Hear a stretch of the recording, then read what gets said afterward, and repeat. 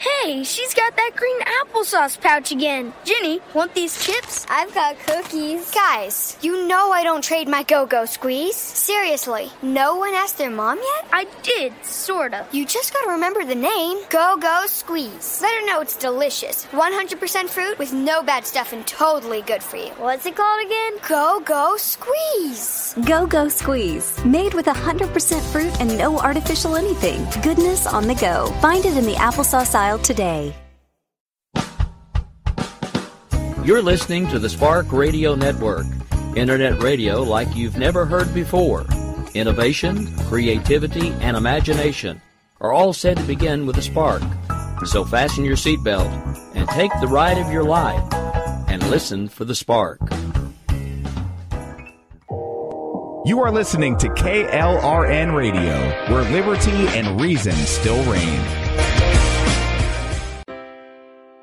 Most writers and radio show hosts know that to connect with your fans, you need to do more than just write books or record the latest podcasts. There are many different elements that go into forming an online platform, but there are also many hidden traps. To make matters worse, solid advice on how to survive the muddy waters is scarce. In the book Hidden Traps, I talk about some of the important issues of working with an online platform, highlighting traps that could put your physical or internet security at risk or be harmful to your reputation. Are your social media posts just links with a few disjointed words, making you look like someone who can't complete a sentence? Did your new website cost you more than you anticipated? Are you leaking your personal contact details across the web without even knowing it? Then you need Hidden Traps. Hidden Traps is now available in paperback and ebook from a variety of retailers, including Amazon, Barnes & Noble, and Kobo. Visit blackwolfpublications.com for more details. KLRN Radio has advertising rates available. We have rates to fit almost any budget. Contact us at advertising@klrnradio.com.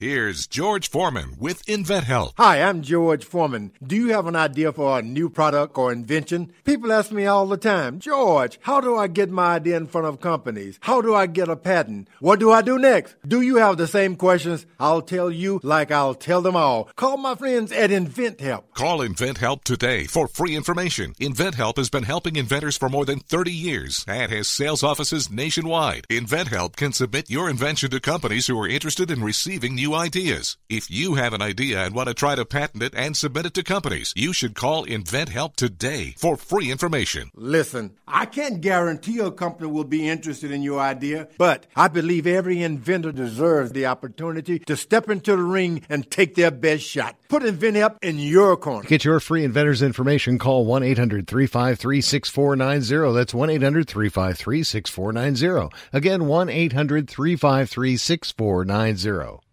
At St. Jude, a family never sees a bill at all. It's like the world has been lifted off of your shoulders. St. Jude Children's Research Hospital. Finding cures. Saving children. Learn more at stjude.org. Sometimes writers feel lost, unsure why a passage may not be working. It takes another set of eyes to help us nurture our writing into full maturity. At Black Wolf Editorial Services, we strive to enable writers to develop and grow, offering manuscript critiques and line edits through a mentoring editorial style. We also offer assistance on generating a writer's bio for your websites. Black Wolf Editorial Services, nurturing your writing into maturity. For a full list of services, visit blackwolfeditorial.com. You're listening to the Spark Radio Network, internet radio like you've never heard before. Innovation, creativity, and imagination are all said to begin with a spark. So fasten your seatbelt and take the ride of your life and listen for the spark. You are listening to KLRN Radio, where liberty and reason still reign. Sometimes we need to slow down and remember the simple pleasures in life. Good coffee, good books, and good company. Come on in. Take a seat. The coffee's just been brewed. Let's see who we have in the coffee shop today. What a beautiful day in the coffee shop. There's someone over there with a whole stack of books. Aria Grace, how are you? Hi, Jesse. I'm great. How are you? Awesome. Good to finally catch up with you. You've got quite a few books with your name on them. I do, yep. There's a lot here. Wow. And you picked one to talk about? Wow, that must have been a struggle. It is a struggle, but this is one of my favorites, so that makes it a little bit easier. I bet. And which one did you pick? So it's called Choosing Happy. It's actually book 3 of the More Than Friends series, and it's one of my very favorite books. Okay, so what makes Choosing Happy your favorite? This was kind of the first real book that I wrote. Before this book, I had done several novellas and was still just kind of learning how to tell a story. And it wasn't until, about a year into my writing that I finally sort of figured out how to do this writing thing and was able to put all that together into a full book that people really liked in a way that they didn't appreciate. That they really liked a lot more than the novellas. Okay, so you worked on improving your craft to tell a more cohesive, coherent, emotionally driven story? Exactly. Yeah, I got a lot of feedback in the reviews about tell more, develop the characters more. We want to hear more backstory. We want to feel more emotions from the characters. And so, it took me a little while and a little bit of trial and error to figure out how to do that. And I think it finally kind of came together with this book. Well, that's great. So I can see why it makes it one of your favorites. Now, can you tell me a little bit about who your main characters are and what the overall plot is in Choosing Happy? Yeah. So the first character that you're going to meet is Steve, and he actually made appearances in some of the earlier books, and I can tell you nobody liked him. He made a few bad decisions, and when I announced that I was going to be giving him his own book, readers started writing to me saying, he better redeem himself in a big way because nobody liked him. And so with this book, we really see a kind of growth path for Steve when he meets Joey. And Joey is a slightly younger man who is in a bad relationship and is trying to find a way out. And so Steve reaches out to him and offers some help that I think really surprised a lot of readers, and we got to see his softer side. So Steve goes from being the bad guy to saving the day. Yes, exactly. I think that's called redeeming he's a big, yourself. Tattooed, tough guy. So, I think people were surprised by the way he turned out. I know a few of those tough guys, and some of them can be absolute kittens on the inside. Exactly. Yes. That's always a nice surprise. So, you were telling me, and I was kind of letting you tell about the book. The genre is gay romance. Mm-hmm. Yep. Okay. I love a romance. I'm probably going to get killed and slaughtered for this, but I even read all 4 of the E.L. James 50 Shades books. Okay. Now, my favorite was actually Grey, which is the one she tells the first book. Yeah, I loved that book, yep. Christian's perspective. That was actually my favorite because I felt like I was actually getting into his mind and getting more into the psychology in the book. Yeah. But, so is that the kind of approach you take with this, or do you take a different approach? Was it hard to write a gay romance? And I'm peppering you, I ought to slow down a minute. So was it hard to learn to write a gay romance? It was, the first few, just attempts at writing were just traditional. I think a lot of writers kind of start with erotica because it sounds easy and we all think like, okay, well, let's just write down some things that I've thought about. And so that's where I started. But when I really started writing different scenes, I realized the ones that I just really liked the boys a lot more. And so putting them together and kind of ditching the girl altogether was a lot more fun.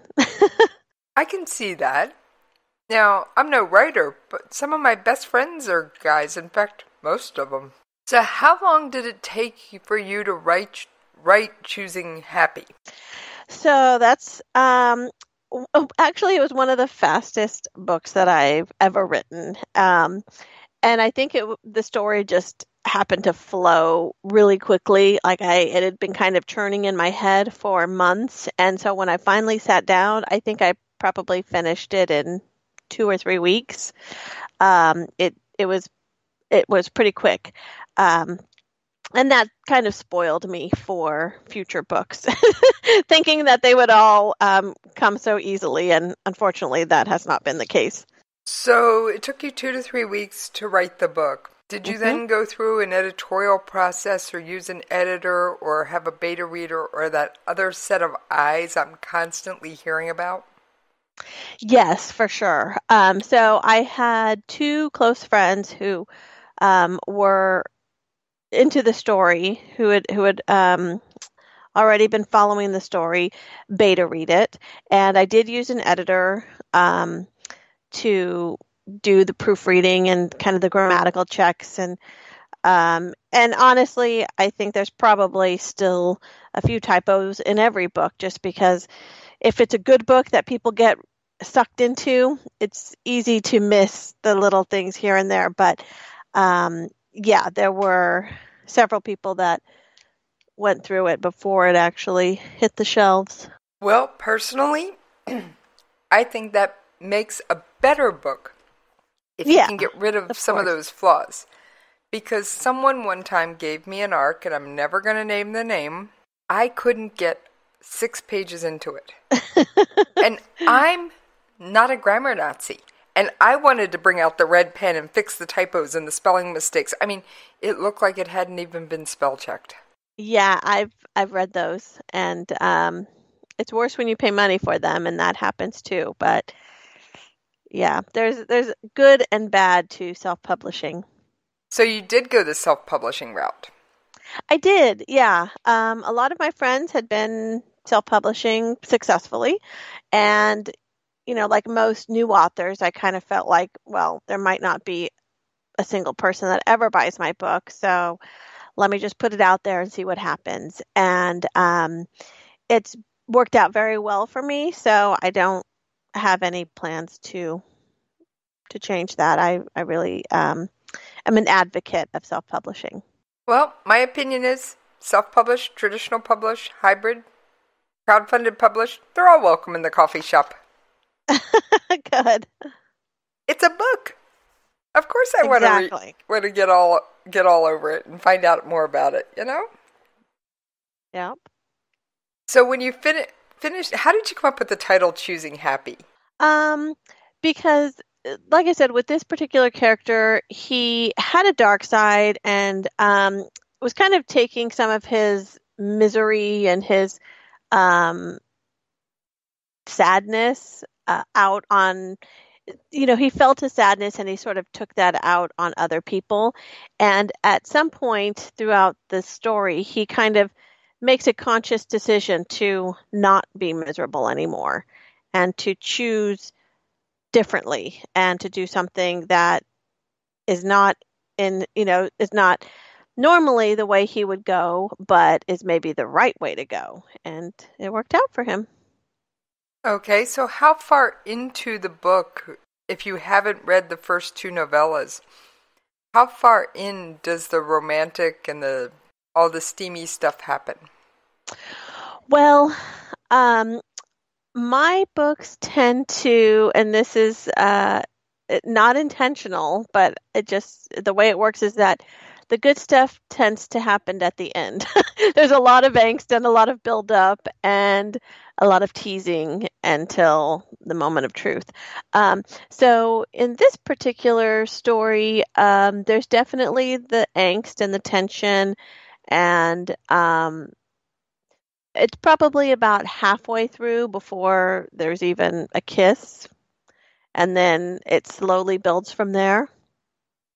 Personally, I think that's fantastic because it makes for a more realistic story. Yeah, I think so. I think it's nice as a reader. I know I like reading books that I kind of develop the relationship with them, and I feel all those emotions with the characters and the excitement and the fears and insecurities, and it takes a little while to get past some of that. So you finally made Steve, who is a crabapple, for lack of a term here, into a nice guy, and you've given him a romantic partner in life. I'm sure there had to be more drama, or we would not have books. 4, 5, 6, 7, 8, 9, and 10. Yes. Yes. So the basic plot of this story is that Joey's in a bad relationship, and he escapes from the control of like kind of a known mob boss, and this guy Topher runs a male brothel that Joey didn't work at, but he kind of was like Topher's property, I guess, in a way. And so when Steve decides that he's going to help Joey, he has to confront Topher and make it clear that you're not getting him back, basically. But there were some debts, financial debts, and involved, and Steve has to figure that part out. And then there's also, and because he doesn't feel that paying off the debt will be enough to get, to appease Topher, they have to go a few steps further to make sure that they can have their happily ever after. So, there's a little bit of action. Does Steve know he's gay at the beginning of the book, or is it something he discovers along the way, or? Yeah, so in this story, they both know, and they're both out and have been in relationships in the past. Steve was in a good relationship that he kind of screwed up, and a few years prior, and then since then he's kind of been in this downward spiral, and so that's where we first meet him, where he's kind of taking everybody down with him. But each book is actually its own couple, so it's not Steve and Joey's story throughout the entire series. We meet them in this book, or we really get to know them in this book, and then we see them to the end in this book, and then the next book is about other characters. Oh, wow. So do Steve and Joey make any guest appearances in the other books, passing mentions? They are certainly mentioned in probably all of the books, and I wrapped up the series. So the last book in the series, book 10, is called Choosing Us, and it actually goes back to Steve and Joey, and it is a menage story where they add a third person to their relationship. And so they are unique in this series where they get 2 full books. But again, they tend to be everybody's favorite couple, so it just worked out that way. You kind of had to bring them back if they're your readers' favorites. Yes, completely. I agree. Although I had a lot of people saying, you better not screw things up for them by bringing in a third. So it was a very delicate situation to take that risk, but it worked out. I think everybody was pretty happy with how the series wrapped up and their story wrapped up. So is this the only series you have out? Do you have, what are you, okay, you wrote a 10-book series. I know you didn't stop writing. Nope. So after that, I went back to another book that I wrote a few years ago. And when I wrote the book, When It's Right, I expected that to just be a standalone. And when I got to the end of this More Than Friends series, I thought, well, I think let's do this again in Denver. So I went back to this standalone book and I kind of expanded it, and that started my next series. And I'm actually in the process of writing book 10, the very last book in that series. It's called the Mile High series. Okay, so is the Mile High series another gay romance series, or you got to tell me? It is. Yep. That seems to be where my sweet spot is. I've tried a few male-female or like hybrid romances where there's males and females and males, and I've done a few that are just traditional male-female erotica, and those have not done as well. I don't know if I'm just not as good as at writing about women, or if that market's saturated, or whatever the case is. But the gay romance seems to be what people want to read from me, and it's what I have the most fun writing. So I was just about to ask that. Is that what you enjoy writing? It is. I do. I love these guys, and it's a lot of fun. Now, for people who regularly listen to Coffee Shop, they're going to find this as a little bit of a surprise.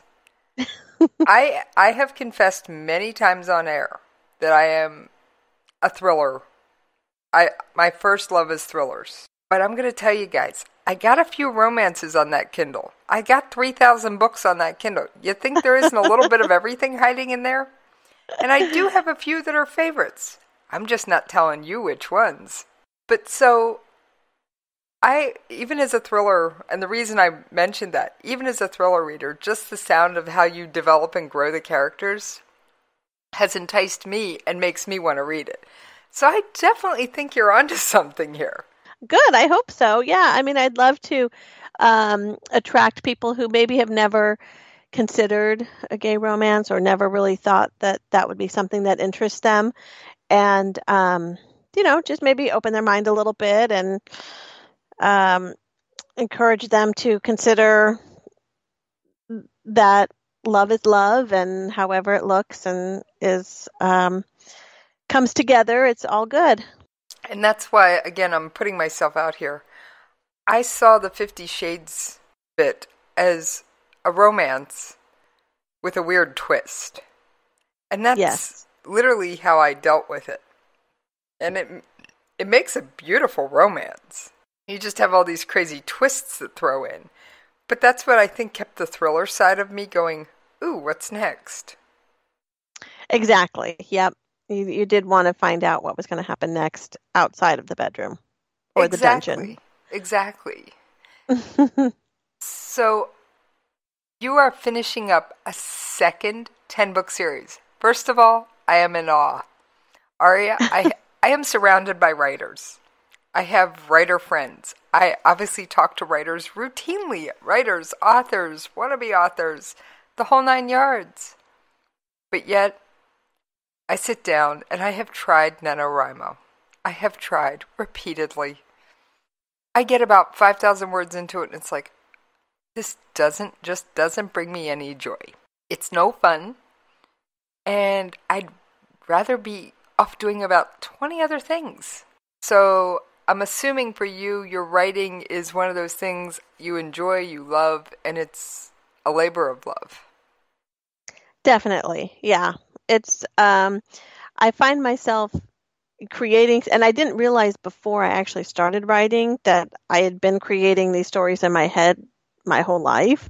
And so it wasn't until I started actually typing them out that all the little scenarios that come to mind when I'm looking at people in the grocery store, when I'm listening to a song, or watching a movie and imagining what happens after the credits roll. What happens to those people? What do they do with the rest of their lives? So finally having an outlet to kind of put all those thoughts and little fantasies and scenarios out there has been really fun and kind of therapeutic in some ways, and just a great way to share all the little stories in my head with others. I think it's fantastic. And I also have to commend you. Can you tell me when you released your first gay romance? I think it was 2012. Gay? Correct me if I'm wrong. Mm-hmm. I'm a news junkie, but I do get dates wrong. Gay marriage was a hot, controversial topic. Yes. It was only legalized barely in a few states, and other states weren't recognizing it, and certainly not the federal government. Right. And here you took on this issue. In a way, you weren't necessarily taking it on head-on, but you showed people that love is love no matter what size, shape, or form it comes in. Exactly. And I think... I was just going to say, I'm sure that wasn't your intent to make a political statement, but I do think that takes some courage on your part. Well, I do use it as a little bit of a soapbox now and then. I think that's natural, and I try not to get political or too judgy or too preachy, but it is a way to kind of force people to look at maybe some of their stereotypes, some of their prejudices, some of their preconceived ideas about people and attitudes and beliefs, and just make them question, like, wait, why do I hate this kind of person? Why do I think that this is bad? Again, I don't even really know why I think it's bad, and so maybe it's not, My opinion, and I deal a lot with the military community, so I'm around a whole slew of alpha males. Yes. The best kind. And I have friends in the Special Forces community. I don't know if you looked up my bio at all before you came on. A little bit? My first husband was a Special Forces, member of the Special Forces, and I am the proud keeper of his casket flag. And then I couldn't stay away from the military. I remarried another active duty member of the United States Armed Forces. Wow. Moth to a flame, I guess. Yeah. But that means I still have all those ties. Behind every good man is a strong woman, so thank you for doing your duty to support him. Well, one of my fallen husband's buddies came to me this past year and said, I need somebody to talk to. I need somebody who's connected to the community that I can trust. And I was like, you know me, I don't gossip. And he's like, thank you. And I'm not going to give his name or even what branch of the military he's in.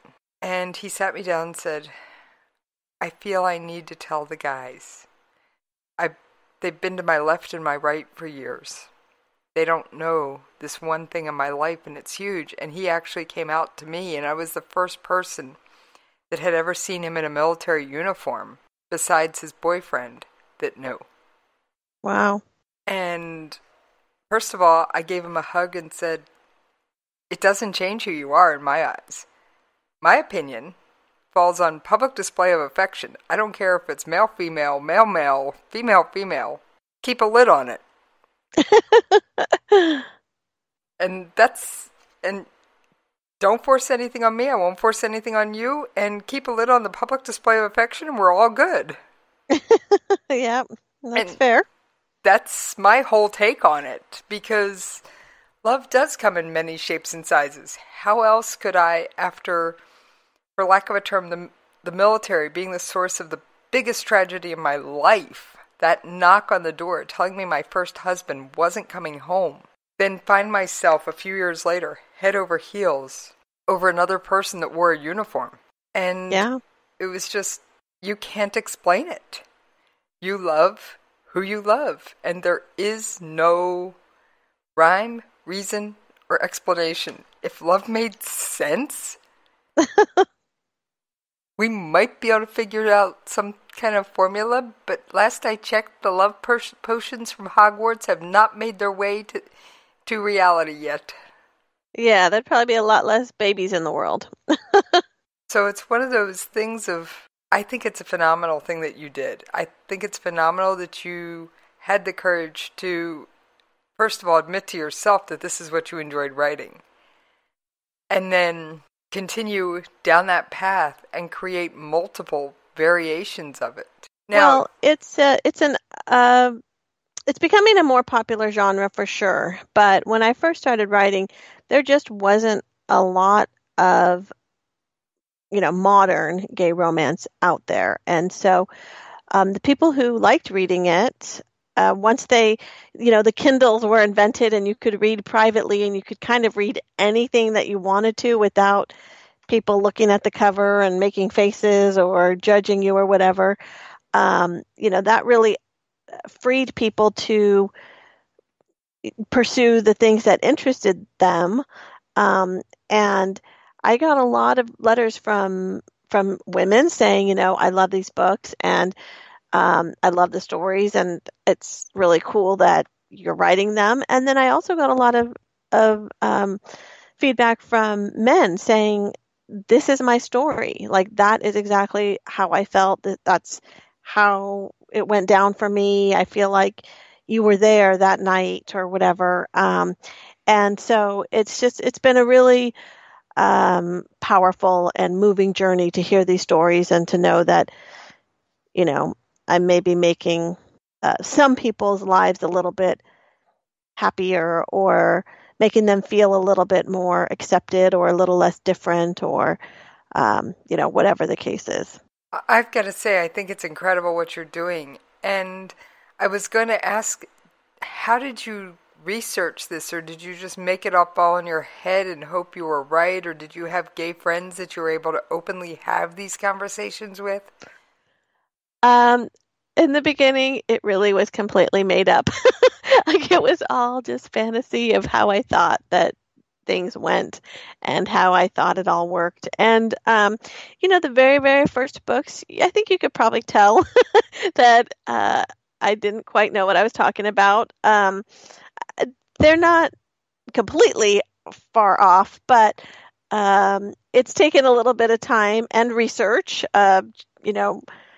talking to gay men, having those kind of open conversations. Now it's a lot easier because I have a lot more friends in the publishing world that are authors or just, fans that are willing to answer any kind of question. But in the beginning, there was a lot of like, I hope that this is making sense because this is how I think it should happen. I was wondering about that because I know I talk a lot about research with some of my other, sci-fi fantasy authors and other authors, and I believe that sometimes getting those details right can be important, but I also believe in suspending disbelief. Yeah, exactly. Just like I don't know exactly how a, vampire digests blood or a shifter changes from one form to the next or an alien can fly, whatever.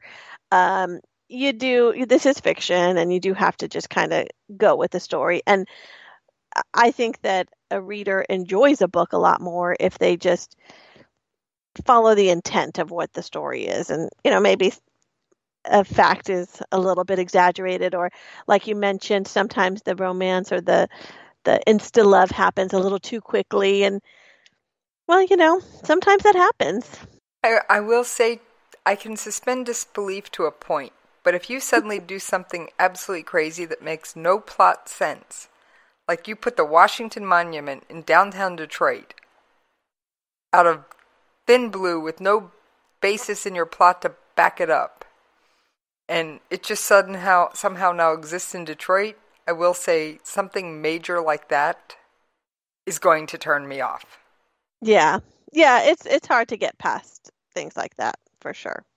But if it's just, it was just a little bit off but it still makes sense in your world, then it's all good.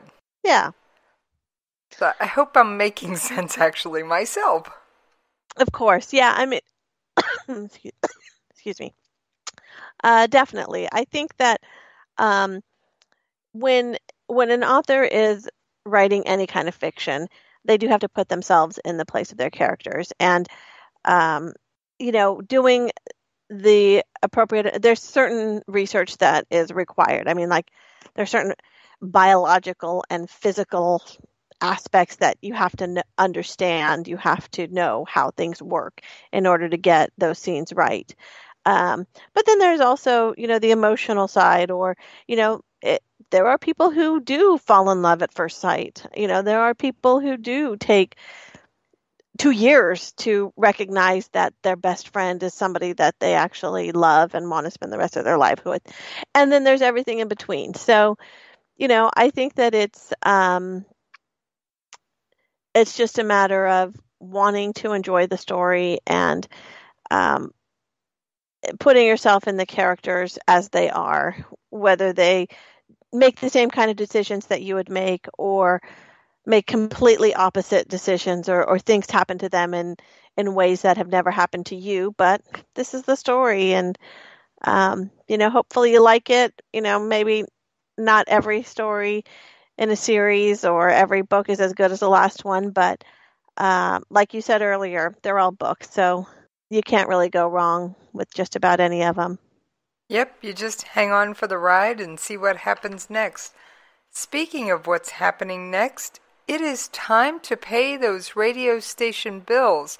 So, Aria, I'm going to ask you to hang on with me while we take a commercial break, and we will be back with you on the other side. You're listening to the Spark Radio Network, Internet radio like you've never heard before. Innovation, creativity, and imagination are all said to begin with a spark. So fasten your seatbelt and take the ride of your life and listen for the spark. You are listening to KLRN Radio, where liberty and reason still reign.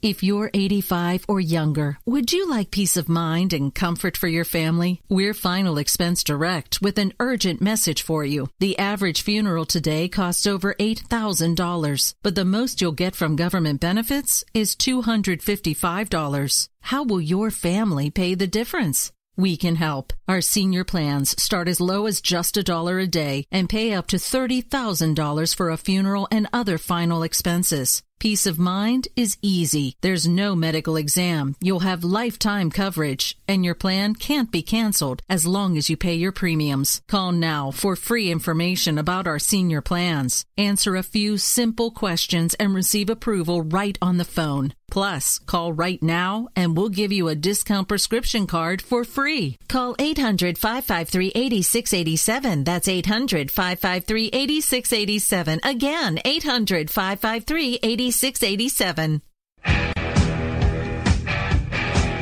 KLRN Radio has advertising rates available. We have rates to fit almost any budget. Contact us at advertising@klrnradio.com.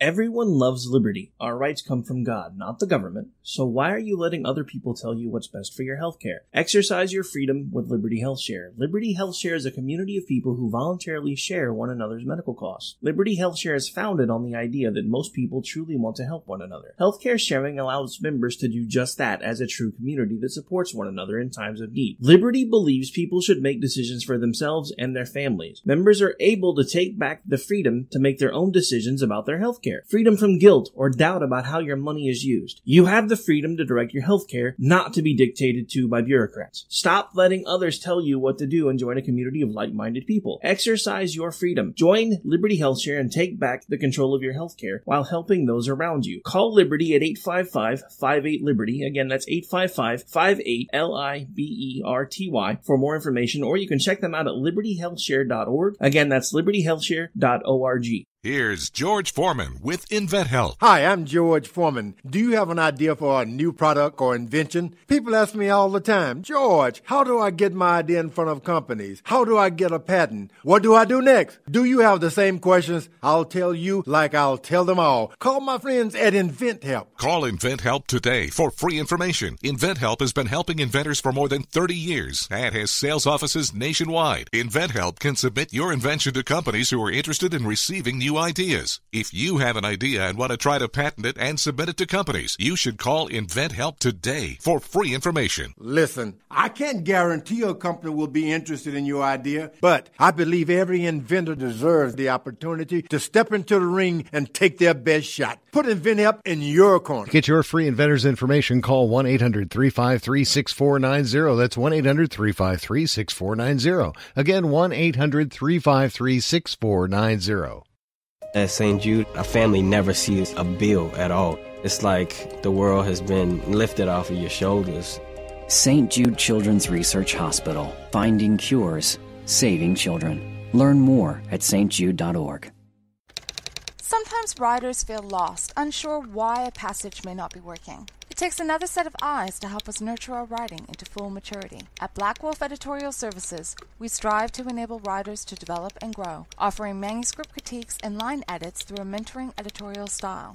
We also offer assistance on generating a writer's bio for your websites. Black Wolf Editorial Services, nurturing your writing into maturity. For a full list of services, visit blackwolfeditorial.com. All right, thank y'all for hanging in there with us while we paid those radio station bills. Yes, unfortunately, bills are a necessity in all walks of life. Speaking of walks of life, Aria, how did you get started in writing? Well, I loved reading as a child and kind of took a break from it when I started having kids of my own and I got busy with my husband and family and all that. And one day I was in Target and I saw a copy of Twilight and I'd heard all about it and the movies were just out and I figured I'd pick it up and just see what it was all about. And that afternoon I finished the book, had to drive back and buy the rest of the series. And it kind of took me back to the world of reading that I'd forgotten about. And I was just such a crazy Twilight fanatic that I started reading fan fiction. And when I found fan fiction and realized that there were all of these regular readers out there who just loved the story so much that they started writing their own, it kind of opened up a whole new world for me. I started to get to know these authors. I became friends with them, started beta reading for them and, doing editing and stuff. And that really got me on the path of being inside this writer's world. And eventually I just decided, you know what, I think I could try it too. And so I sat down and wrote the first little short story, sent it to a couple of the friends, and they're like, you know what, I think you need to give this a try. And so it really all started with Twilight. And I know that so many of today's contemporary authors can say that, Stephanie Meyer, E.L. James, J.K. Rowling really, got them back into reading and ultimately into writing. And so, yeah, that's where it started, my Twilight days.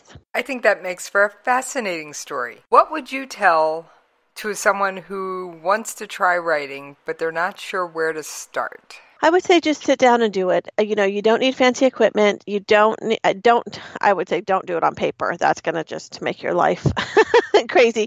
But any, word processing, Microsoft Word, that's what I use. Just sit down and get it on paper. Don't worry about structure. Don't worry about, the rules of building a plot and story arcs or any of that stuff. Just tell your story. And once you get in the habit of documenting all the voices in your head and you can, put those characters onto paper, it's a lot easier to go back later and then, connect the little plot inconsistencies or fix timeline issues, things like that. I know some authors really like to plot out everything in advance. They have a very strict outline and they stick to it. I've never done that. And even when I do try to come up with 5 sentences that describe the whole book in advance, only the first and the last one are actually part of the book at the end. So, if you don't know where to start, just sit down and come any scene that comes to mind, type it out, and then just let it flow from there. I think that is great advice. Now, you mentioned that you edit for your friends. So do you also have an external editor that you use for your works? I do. I learned very quickly that even though I had been telling people from the beginning that you can't edit your own work, I tried it. I thought that I was beyond and above the average person, but no, you definitely need other people and outside eyeballs who don't know the story that's inside your head to read it, to make sure that it makes sense and to find the little inconsistencies that you thought you corrected because in your mind you told yourself to go back and correct it. So I have a couple very trusted editors that I use for all of my books, and it's definitely important in order to put out a quality product that people will enjoy versus one where they're constantly being jarred from the story or like, wait, I thought that person's name was this, and is there supposed to be a "the" in that sentence? Because it doesn't make any sense. That really does kind of ruin the story for a lot of readers.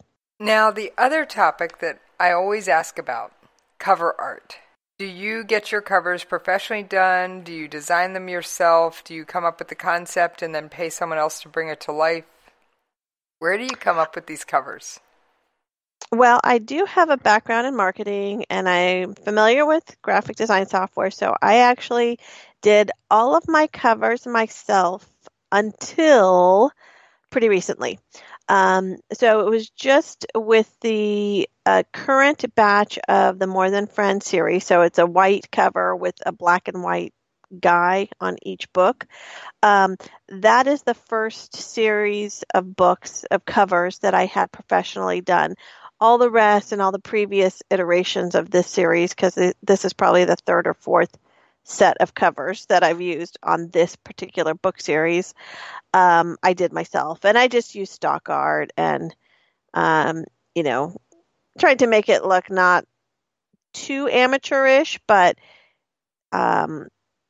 the covers now are significantly better now that I'm paying a real artist who has a really strong design aesthetic to do them. So for an author who's just starting out, doesn't have a big budget, and can't afford a lot of money, unless you know how to use the software and can really put together something that looks like a lot of the other books that are going to be on the shelves, I would say try to find a professional.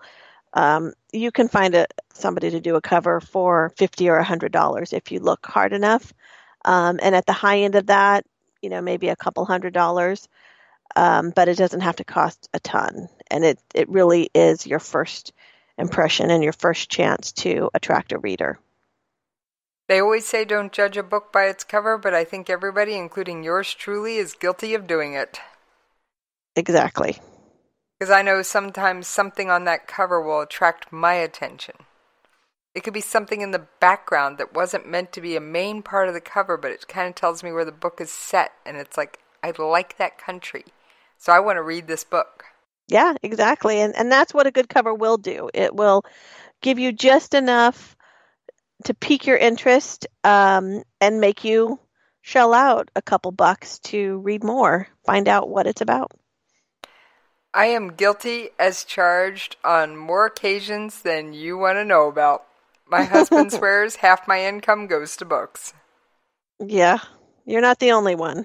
And thank God for people like you, for readers like you. Oh, and if I fall in love with an author and their series, it's over. Every book they put out will be on my Kindle. Because we have a house rule. You get to pick 2 authors that you get actual physical book copies for, and usually that's a hardback. and then everything else has to be digital. Because we are military, we do move every 3 to 5 years. And you do have a weight limit. That's right. Books do take up a lot of space if you want to feel them in your hands, but God bless the Kindle and its ability to store everything else for us. Oh, Kindle is amazing. So, do you have a day job, or do you make your living off writing, or? I do have a day job. I live in the Silicon Valley in California, and I have to sell a lot of books to pay my mortgage here. So I haven't gotten to that point yet that I can retire from corporate life. I do corporate marketing for a tech company by day, and I fit in the writing in every possible moment that I can outside of that. So do you get up early, stay up late? I stay up very late. I put my husband to bed at around 9:30 every night with my kids, and then I go back out and dig into whatever book I'm working on. And then I'll usually try to find, if I'm on deadline or really trying to finish up a book, then I will do a lot of dictation, like while I'm driving to and from work. I can usually get a chapter dictated in each direction while I'm driving, or at lunchtime I might walk to a deli down the street, and while I'm walking I'll dictate, and then I can that night at home clean up the mess of dictation that I've done. But that really helps me to get in my word count every day. So do you have a daily word count goal, or how do you judge your progress? Yeah, I'd like to do at least a couple thousand words a day. And if I'm dictating, that's easy. On a good day, I can do 8,000 to 10,000 words a day. If I'm not dictating at all, like if the kids are around, and because I'm not writing kid-friendly books, so I have to have alone time in order to speak them out loud. But if I'm just typing, then 3,000 words is a good goal. Of course, there are days when I'm lucky to get 300, but you have to have goals. How do you handle the inevitable, every author has faced it that I know of, writer's block? I start calling up friends and saying, help. I have a couple trusted friends that I can call at any time and say, okay, so-and-so is at this point. I just had them do this. Now I need them to do this other thing, halfway through the book. But what do I do in between? And then we kind of talk it out a little bit. And usually they'll come up with some crazy suggestions that don't really work at all. But inevitably, it'll spark something that, okay, I think I've got an idea now. I think I can work with the one word you just said that, I can take in a different direction, and that will generally get me back on track. Because, there are definitely times where I just have no idea. Like, I can't think of a funny thing to say, a single conversation the characters can have, a way to move from one scene to another. It definitely happens. So you lean a lot on your writing community. Is that local or online, or how did you meet all these other writers? Well, initially I met them through my fan fiction addiction, just, as a reviewer and excited reader of fan fiction. I got to know some of these authors, and a couple I became very close friends with, and we started to meet in person, even though we lived in different states. And then I started attending writers' conferences, and that's really where I've gotten to know most other authors. For the most part, it's all online. I don't have any author friends that live, within a 50-mile radius of my house that I can have lunch with or anything like that, unfortunately. And I'm on the West Coast, so most of the writing conventions happen on the East Coast, so they don't even come in my direction too often. Yeah, so it's really just all online. We talk through Facebook. We've got I'm in a lot of groups. I've got a few people that I email with on a pretty regular basis, and we just kind of keep each other accountable and check in to make sure we're doing what we're supposed to be doing and finishing up and keeping our work in progresses on track and all that stuff. I'll say, because I deal with the writing community a lot, I've stumbled into the writing community on Twitter. Now, is that something that you're involved in, or would that be a place where a new writer could reach out and try and make friends? Or, honestly, I've not gotten that closely involved with the writing community on Twitter. So for me, I can't really recommend it. Not that there's anything bad. I haven't really experienced it. I certainly have a Twitter account. I certainly follow all of my writer friends, and very occasionally I check in to see what people are doing, and I post even less occasionally, or I'll tweet something. But I've heard that it is a very active community. I just because of the time lapse, like unless when you're on Twitter, you see what's happening right this minute.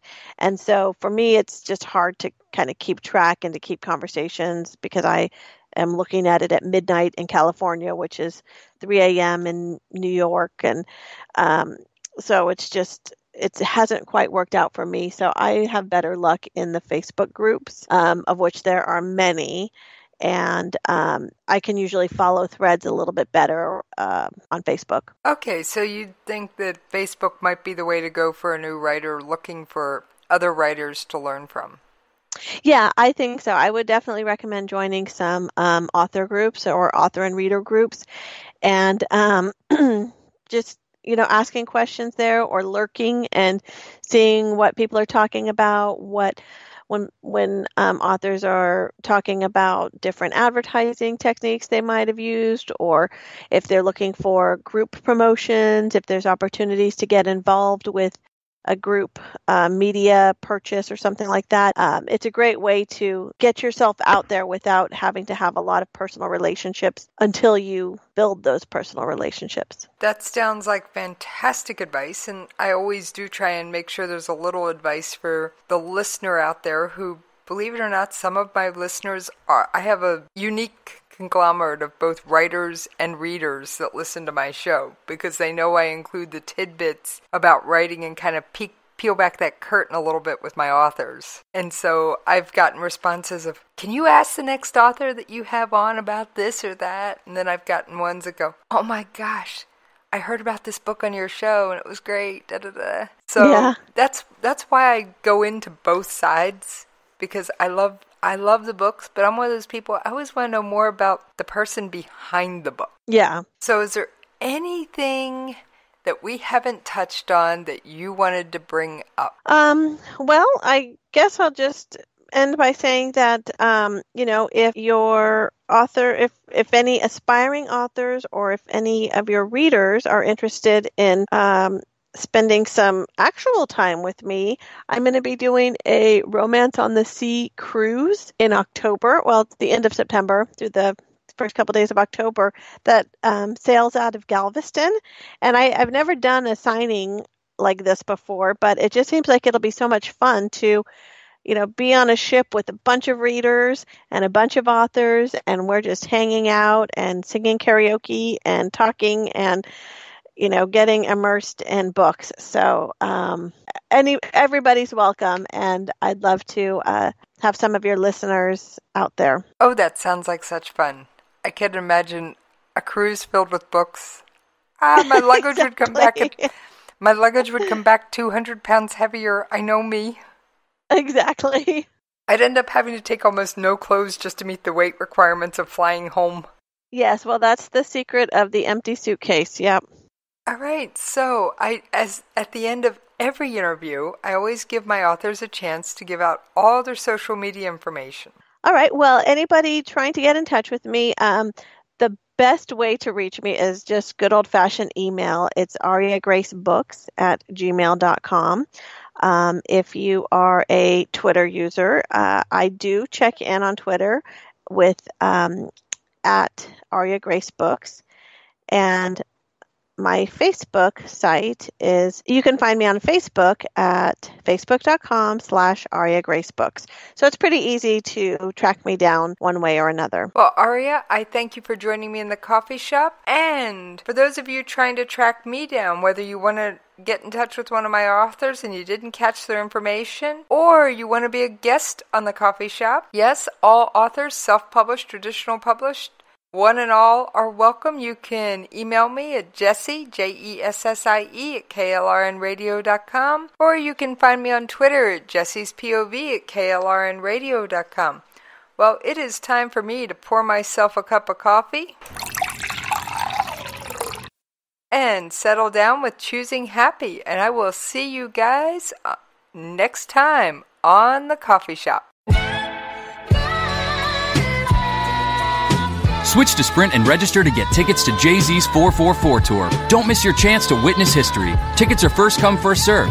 And right now, Sprint customers get 6 months of Tidal Hi-Fi on us. Visit a Sprint store, sprint.com/Tidal today to learn more.